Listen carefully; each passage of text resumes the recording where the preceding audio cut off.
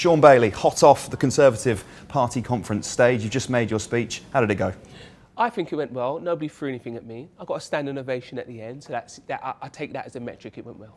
Announcements. What did you say? What have you announced? I think for me, what I was reiterating is what I see as the priorities in London, as Londoners have told me. In the last year or so, I have been all over the piece, just speaking to people on what I call a listening exercise. And I just want to come back to conference and say, look, here is what people in London are speaking about and told them. I talk about crime a lot because for me, it's a social mobility issue. If you come from where I come from, depending on your orientation to crime, are you in a local gang? Is a local gang pursuing you? Do you go to school with people who think they're gangster number one? That determines if you're going to bother to get anything done. So I talk about that, and then I went on to talk about housing, because everybody needs housing, from people in social right up to people who are renting, paying more rent than they would in mortgage, if you see what I mean. So that's really important to me as well. But ultimately, it's just making a London that actually works. You do not wake up in the morning thinking, what's the Mayor of London doing? And you shouldn't need to either. And that's the kind of London I want to run. People will talk about crime in London, particularly serious youth violence, and they will say that it's a combination of a number of things. They might talk about expulsions from school, they might talk about domestic violence or austerity, reduction in youth services, something that you can probably talk about very explicitly. So you look at London, you look at rising crime. What do you see as the main causes of it? There is no one main cause, everything is in it. But there's a couple of main ways to stop it. What I've been trying to say to people, there's a hard and a soft response in there. And the hard response is more police on the road, a thing I'm calling scan and search. Halfway down that spectrum is what I want to do is called Operation London Ceasefire, to get people who are heavily involved and say, look, we're going to give you an opportunity to make a choice. We're going to give you support, give you access to work, careers advice, whatever it is, to bring you away from that life. And right at the other end is the youth zones I want to build. I've already looked into the policy, the money's there, I've found a partner. That's the way you address crime. There's other things as well about what messages you send. I remember watching the Lib Dem conference and them saying they won't prosecute people for carrying acid and knives. I cannot tell you what madness that is. That is so far away from the reality of the streets that I know anyway. And that's why I'm saying to people, I would prosecute those things, because you want to make it less likely that you come across someone, you know, with those weapons on their person, if you see what I mean. And my big thing is to de-escalate the tension, but also raise the level of expectation and access for people, particularly young people. What's scan and search? So scan and search is just a bit of technology you'd buy for the police. So currently, if I stop you, I have to physically stop you and ask you to turn out your pockets. There is technology that could scan you from away and see what's in your pocket. And if it's something out of order, I'll come over there. And I think at that point, the police do have the right to stop you if you are armed. And if you haven't got anything in your pocket, on your way. And what it means is we can scan many more people with much more rights, so cause less hassle. I think another aspect of that is also I would ask the police to do really different training about who they stop and search and how they do it as well as part of that package. So the main criticism that's levelled at stop and search is that it disproportionately affects young black men in particular in central London. And in fact, actually, there's been studies that show very little correlation between effective use and stop and search and reduction in crime. So why are you going to be pursuing it in this way? Because as you can imagine, as a young black man myself, I'm particularly sensitive to being stopped and searched. That's why I'm saying this is effectively the search without the stop. And any stop you'd need to do would be justified because you had a weapon. You're beyond the I thought you had, or suspicious, or you fit the description. No, I can see that you have a weapon in your pocket. Show me said weapon. Very different relationship that people would generate with the police. This is a serious breach of people's right to privacy, though, isn't it? Scanning people as they walk down the street. No, because you do it in particular areas. So take King's Cross, one of the busiest areas in London, right? I think we have a right to just check in an area like that if somebody has a weapon on them. And I'll give you a full why. So a little while ago, I met a lady called Michelle McWilliams, whose son JJ was stabbed to death. He's such a good guy, he was stopping a fight. JJ shouldn't be dead. He simply shouldn't be dead. 10 years ago, I was doing youth work, working with a guy called Marvin, just like, you know, one of those kids, full of life, cheeky, you know, I mean, getting on really well, yeah? Talking to him one day, next day he's not around. Why? He's been murdered. These are the things that I want to stop. I can't... I come from the community that this happens to the most, so I've got to do something about it. Do you know what I mean? I've just got to. People will hear you saying that and they'll probably agree with you. They want to stop those murders, but they'll probably throw back at you that it's the Conservative Party that has reduced the number of police on the street. It's the Conservative Party that's closed a huge number of youth centres. I mean, I think it's, frontline youth services, their council budgets have been slashed by half since 2010. How do you answer that criticism? I think there's two things. We could play the blame game, because I could talk about it was a Labour government that bankrupted the public finances. Remember, the Chief Secretary to Treasury, who's a Labour member, left a note saying we've spent all the money. That's why we're in that situation. But what it is for me, I want to concentrate on what we can do now. And there's a couple of things you have to do if you're going to address crime. First, you have to say, I will take you on. If you're a criminal, it's you versus the mayor. Let's get it done. And that's why I'm saying, when you have a mayor who says it will take 10 years, you're giving permission for people to carry weapons. When you hear a mayor say, being part and parcel of living in the big cities, that you have terror attacks, I just don't think that's right. I think you've got to stand up and get into it with the elements, and I would do that. It's one thing to use that kind of language, but is there any evidence to suggest that being harsh on crime can actually, let's talk about tougher sentences or, more forceful policing?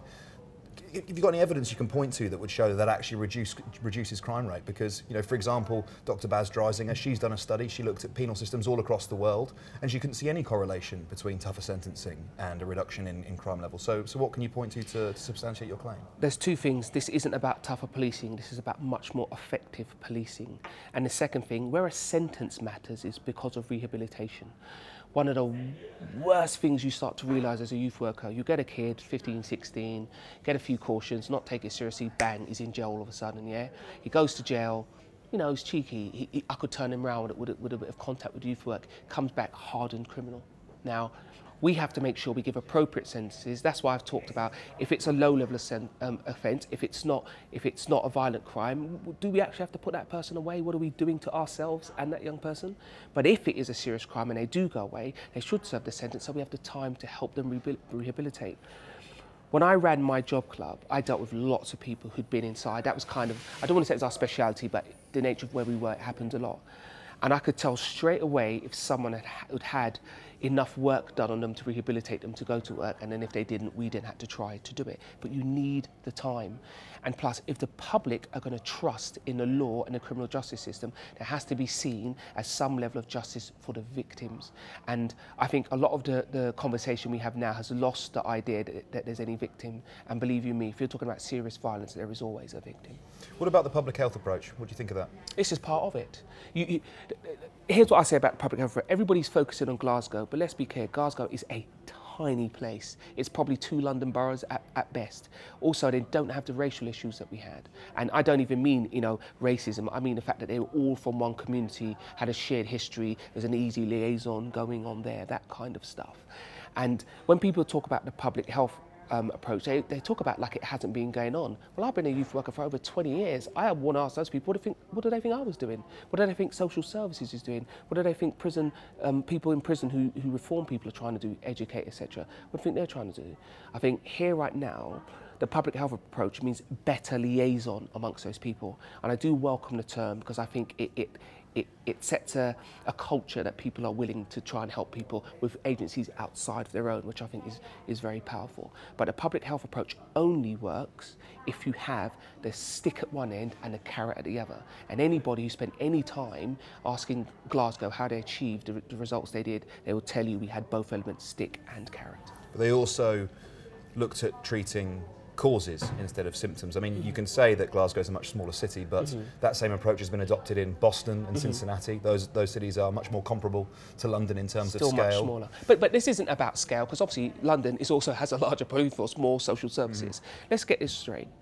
I consider myself having been working on a public health approach for over 20 years. So do I support it? My pushback would be, why is it taking so long for everybody else to catch up? That's the first thing. And of course you do it, because anything that is societal needs a long-term approach that deals with the symptoms. That's why you'll always hear me talk about work. You'll always hear me talk about family, and you'll always hear me talk about community. Because for me, the people who came from my community who did well stood as much chance of doing badly, but it was those 3 elements that pulled them over, either because they benefited from those 3 elements or they got involved in delivering one of those 3 elements. And that's why, for me, I don't need to be challenged with a public health approach. All I need to do is figure out how I can help more agencies be involved and be more effective. It's commendable that you would view yourself as having worked on it for this long period of time, but I still feel like the criticism that the Conservative Party government has cut youth services. Look, I'm just using that as an example because you used to work in it.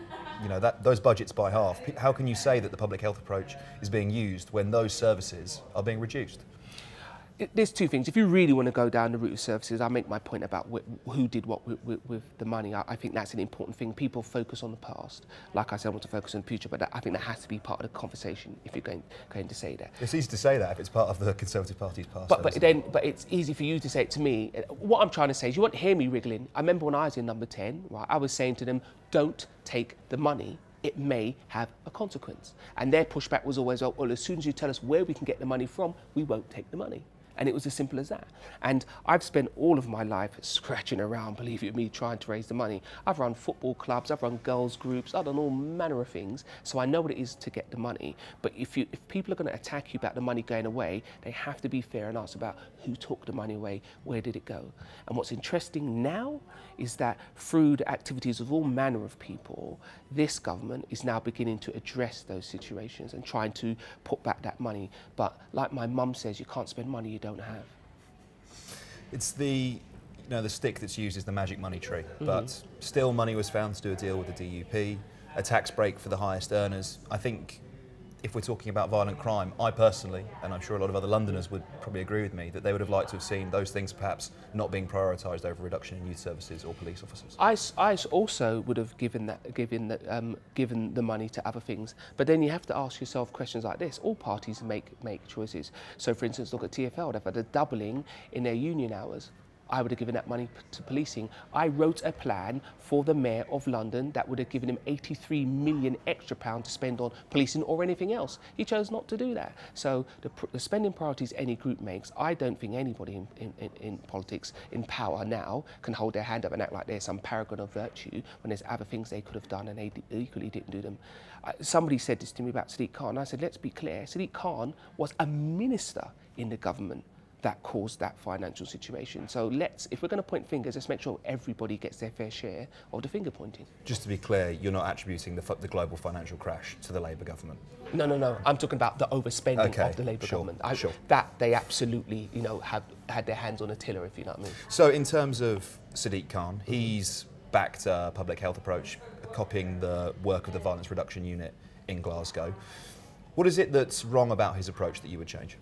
There's two things. Firstly, he didn't back it. He was dragged to the table. Let's be clear about it. He was very slow to make a move. A number of organisations in London pushed and pushed and pushed, and he reluctantly did that. I think the second thing as well is he hasn't shown any leadership. He gave them the money and didn't have any idea what he wanted them to do.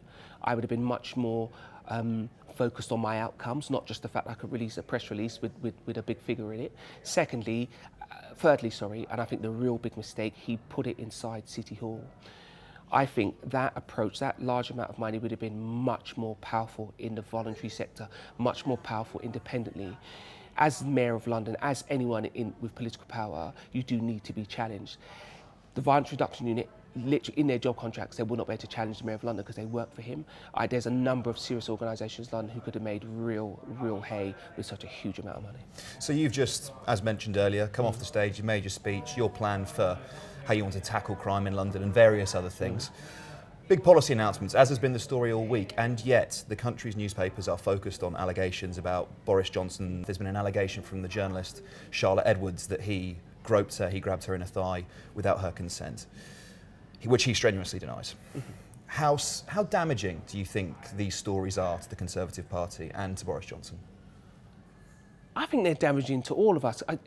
To anybody in politics, because politics now is so based on personal attacks, trying to undermine your opponent. I remember Jeremy Corbyn's office got in trouble for a training course titled How to Undermine Your Opponent. I spoke to a woman earlier on today who's not a Conservative supporter, but fortunately for me has decided to support me. And she said these attacks are so regular, she no longer believes nobody. Yeah, and I think that's actually quite damaging because that spills into do people believe the policy announcements which you make, etc., etc. And I think for me, it seems a bit conveniently timed for a Conservative Party conference, and that again puts a shadow over it. But I just wish we could concentrate on what makes a difference to people's lives. Like, since we've been here, 4 people have been stabbed to death. Someone in my old stomping grounds, that's what I'm focused on. I just want to get on with my life. And I think for most people, they'll hear this kind of news and they'll either be for it or against it, but everybody will think, why are we even talking about this? We've got to answer Brexit, we've got to answer how we're going to fund this, how we're going to do that. And that's what people want to focus on, I believe. Sure. Criminality. And if someone's making an allegation of criminality about the Prime Minister, that's quite serious, is it not? Any allegation about anybody is serious in one sense and not in another. And I think the nature of the allegation and when and how it's made adds to that. But if it's a criminal allegation, fair enough, let the police have a look at if that's what needs to be done. So, on the one hand, we have a journalist of record, very high standing in Westminster, Charlotte Edwards, one of the best, I would say, in the trade. She makes this allegation, and she makes it about our Prime Minister, who himself has actually been, he denies it, we should say that again, he denies it, but he has actually been fired from 2 of his jobs for lying in the past. Your response to that is, it's conveniently timed? Do you not think you should look at it a little bit more seriously? No. My response to that is, I've had conversations with people who've said it's been conveniently timed. My response to that is, let's ask all politicians the same questions. You know, everybody is in this murky world, and that's the problem, isn't it? If you run a political system that's based on undermining your opponent, you'll forever have dirty conversations and never actually get the compromise. To be clear, I see politics as the art of the possible. I see it as something that you have to compromise. I see it as you have to have the ability to represent people who don't quite have the same beliefs as you. Having these kind of conversations, I don't think helps. Now, if there's an allegation and it's true or not, if it warrants an investigation, let's just have an investigation. Do you think that policy of compromise can be applied to what you just said about Sadiq Khan and having to be dragged to the table to adopt the public health approach? Well, I wouldn't have had to be dragged so hard, is what I'm saying. Someone would have made the suggestion to me and I would have given a straight answer, yes or no. I would have looked into it. One of the most pleasurable things about this state I'm in now, and I mean running around campaigning, is I'm on a listening exercise, and I tell you what, you can learn an awful lot. I have not come across any subject that there isn't a group of people in London that are given serious thought to, real serious thought. And that's my sort of, I'd hope, permanent state to listen and learn. Don't get me wrong, you can't do everything and please everyone, but if this idea is so great that it warrants 5.8 million, then you shouldn't need to be dragged to the table in the first place. Will you be taking that approach then into the London mayoral race, one of compromise, one of dialogue, rather than one that attacks Sadiq Khan? I really, really intend to. I won't lie, I'm only human, I'm not perfect. When you're constantly attacked, right, you know, I'm a geezer, innit? No, I didn't mean to say I'm a blader. If you're constantly attacked, at some point you might lose your rag. And what's interesting is, Sadiq and his bunch have decided they'll try and upset me and attack me. They just don't know where I'm coming from. I've been in situations far more threatening than Sadiq is capable of, so I'll be fine. I'm gonna try, and I think I will make it, just to do politics rather than do personal attacks. It's just tedious. It's just tedious. Shaun Bailey, thank you so much for taking the time. Great to see you. Great to see you.